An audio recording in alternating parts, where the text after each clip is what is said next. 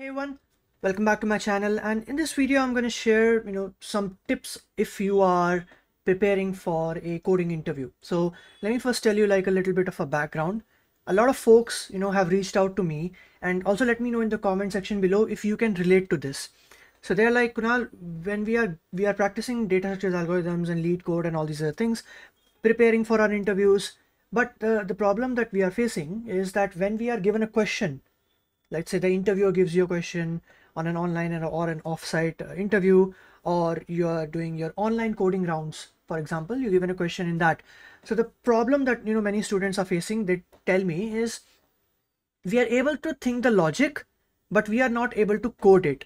So in Hindi they say कि we know how to solve the question, हमें logic पता चल जाता है, but उसको code कैसे करना है उसमें दिक्कत आती है. So translation, they are able to understand what's the logic behind the solution, but when they are asked to code the solution, they can't do it. Some test case fail or something fails or whatever, right?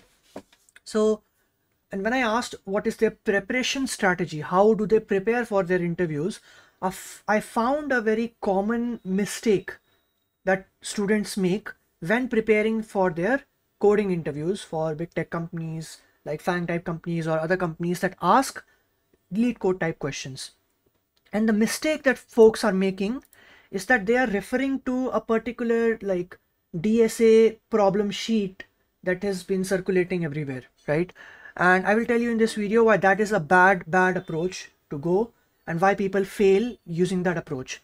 So if you don't know about it, some folks have like in online there are like a few DSA sheets, like 300, 200, 400 questions, and if you do these questions, you are basically preparing for your interview or whatever that may be.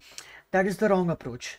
That is not how you solve data structures algorithms question, be that when you're preparing for your interview or whatever, right?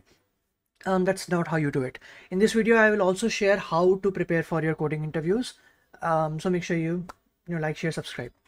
And if you have any suggestions from your own coding interviews, let me know in the comment section below. So reason number one why this is a waste of time is because you are limiting yourself to just those like 300, 400 questions. And it's when we talk about coding interviews, when we talk about preparing and learning about data structures and algorithms, most folks, they just start solving questions as it is. That is not the approach that I recommend. The approach that I recommend is something like this. Let me share with you. So the point number one is lead code is more than enough for you to prepare for your coding interviews. The approach that I recommend is, let's say you are, I do not recommend solving questions like randomly or even in the DSA sheet like categorized questions. I do not recommend that. What I do recommend is, let's say you are starting with arrays, you're learning about arrays, or you're learning about recursion or whatever. What I want you to do is learn about it, watch your videos or whatever you want to do, go to problem statements, okay, filter it accordingly. So you can filter it according to the tags. You can select, let's say, arrays or recursion or whatever. Let's say we do recursion.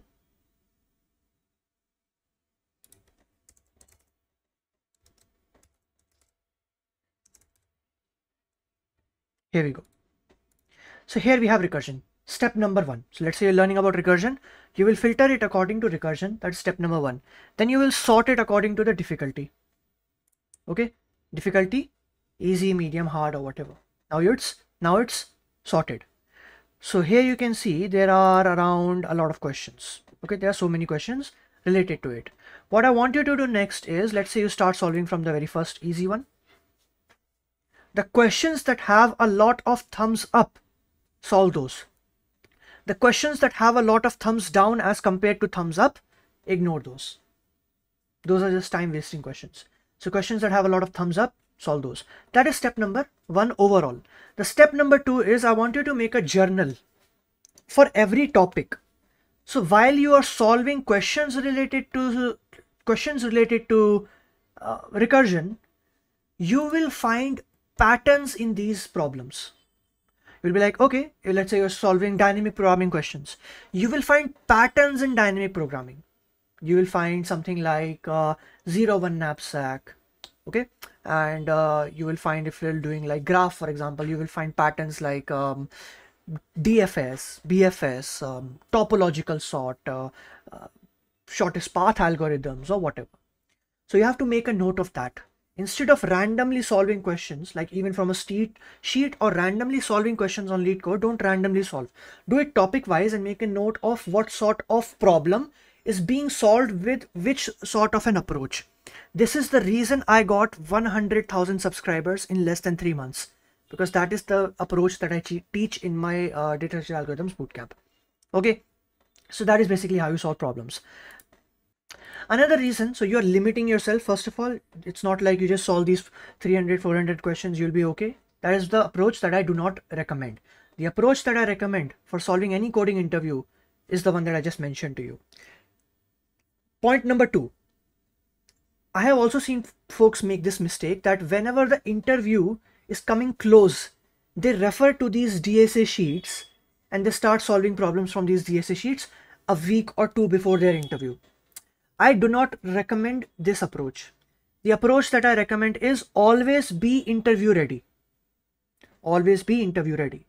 This way you will not be stressed that, oh, I have my interview next week, I should do all the important questions that are in this DSA sheet.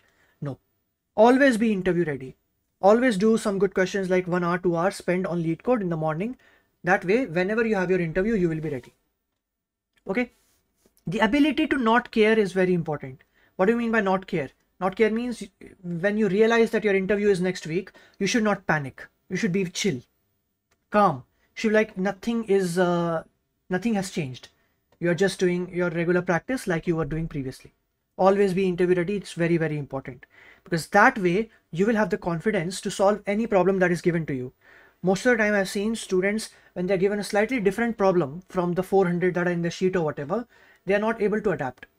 So that is the approach. One more reason why I do not recommend it. The last point is aim high. So don't just be like, okay, this is the sheet for Amazon India, or these are the questions asked in Microsoft India, these are the questions asked in Google or whatever. Don't limit yourself to such companies. Aim higher. Be like, okay, I do not care which company this question was asked in. It's a good question. I will do it. I will learn all the approaches. I've actually made 2 videos around this. The one video I made is how to use LeetCode effectively. And another video I did was with my Google recruiter.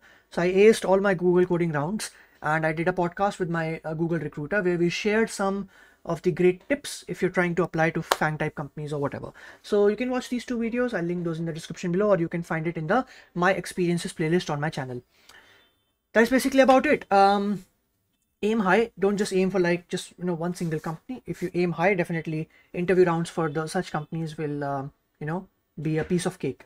And these are pretty easy. It's pretty like if I talk about companies like Microsoft and Amazon India, at least the interview questions, if you check online, they are pretty easy. What do you mean by easy?